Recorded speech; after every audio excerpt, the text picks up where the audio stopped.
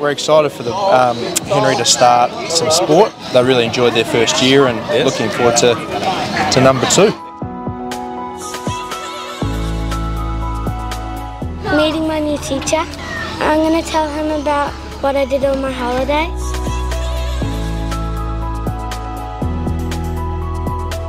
Reuniting with their friends and meeting new teachers and just getting back into the program and routine. Yeah, and the routine. Very excited to meet everybody again after the school holidays. A new teacher, new places to discover in the school and new playgrounds. The boys are really looking forward to get back to their mates.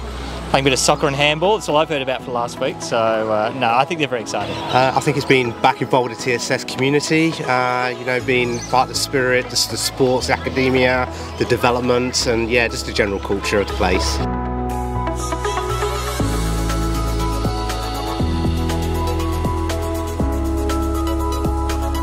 Well, it's such an exciting day welcoming these new families into TSS boarding. It's a really special day at the start of their journey, but it's something we also don't take for granted. You know, the fact that these little guys are coming from all over Australia to join us here at the school is really special.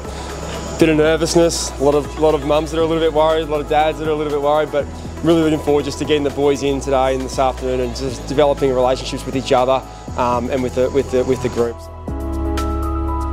I feel good. I'm looking forward to seeing all my friends and making new friends and finding out my classes and all that. Excited, probably more than anything. Grateful for the opportunity of what he will be able to achieve here, what he'll be exposed to.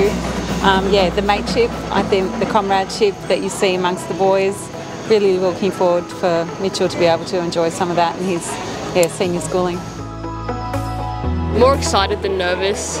It's going to be fun today, I feel like. There's a big campus, new campus, and lots of new teachers to get to know, so excited.